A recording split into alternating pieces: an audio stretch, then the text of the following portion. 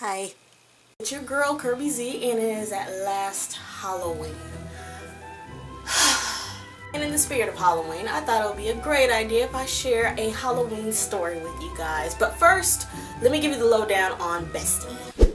My best friend's name is Tessa and we've been best friends since 11, 12 years old and we've been inseparable ever since. And we had a lot of crazy moments since we were 11, 12 years old. And now that we both have sons, we both pray that they don't end up as stupid as we are now. And one of those stupid moments is the one that I'm about to share with you today. Story time! This takes place when we're like 13, 14 years old, and since we're long distance best friends, we really can't see each other like that.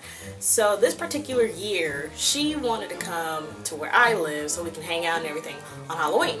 That year, we went over to her grandpa's house and we had nothing planned, and so he came in the room and he was like, I have a great idea.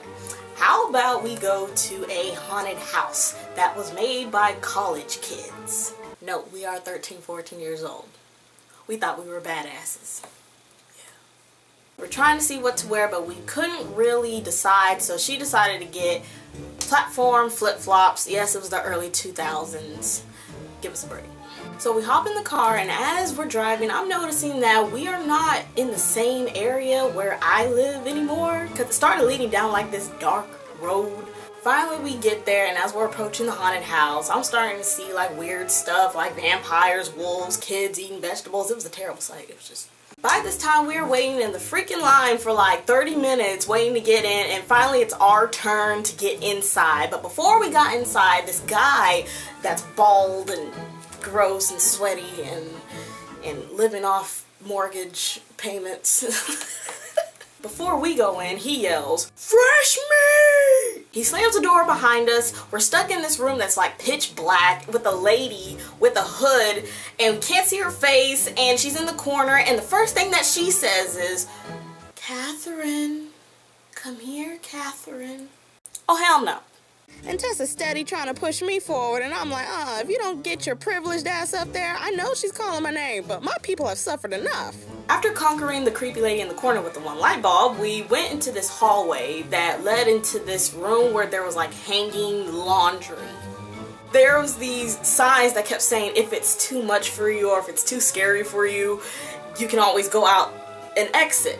Here's the thing, there were no exits. While you're going through these sheets, you would think you would find an exit, but you can't see because of the strobe lights. And then, as we're going through the laundry, this clown comes out of nowhere and scares the living crap out of me. He looked like he was strung out on something.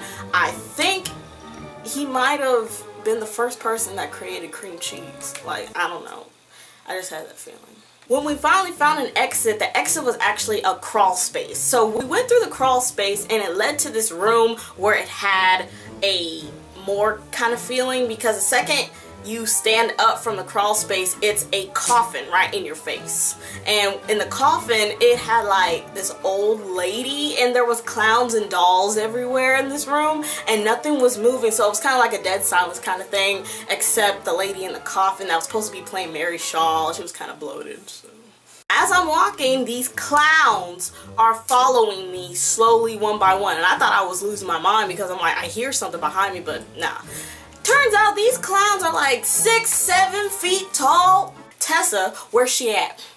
Where's she at? Tessa went ahead of me. Here I am in the back with these 7 clowns, and they cornered me, and yeah, I started to cry because I was really just scared. After I pulled myself together from the whole morgue clown incident, we went into this hallway that led into yet another crawl space that had strobe lights. And as we're crawling, I see something in the corner. Yes, another corner with a creepy bitch in the corner. And yes, she went to the same hairdresser as the first lady when we first walked in. Hair in her face, but she was a purist because she was wearing white. So then we go into this ball pit, and after we go into the ball pit, we have to climb up these really hard ropes that just made me ashy, and I had no lotion on me. What the, no.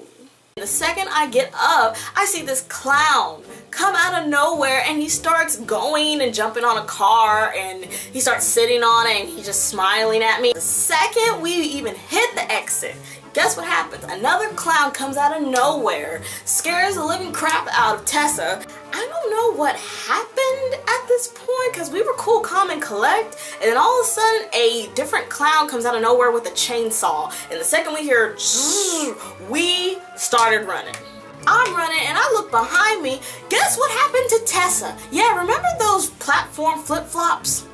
Yeah, she's the reason why we got killed. Hypothetically.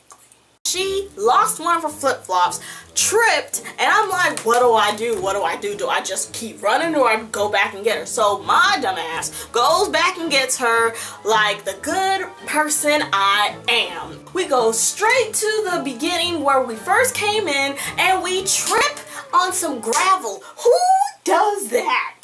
We did. We made it work. He let us go after that. Guess what we had to do? We had to go right back in because we had to go get what? Yep, her shoe. We see the same cute boys and all these people waiting in line to get into the haunted house. They were laughing and clapping. We had a standing ovation because I guess it was like the greatest theatrical thing they've ever seen. The moral of that story is just don't wear platform flip-flops and bring a black person with you because you have more than a 50% chance of living because we die eventually in horror movies. So give this video a thumbs up if you ever had a really embarrassing Halloween story just like mine. Hopefully better. And make sure to follow me on my social media. It'll be right here for you, and the rest will be in the description box below. And make sure you hit up kirbyz.com so you can get yourself a t-shirt.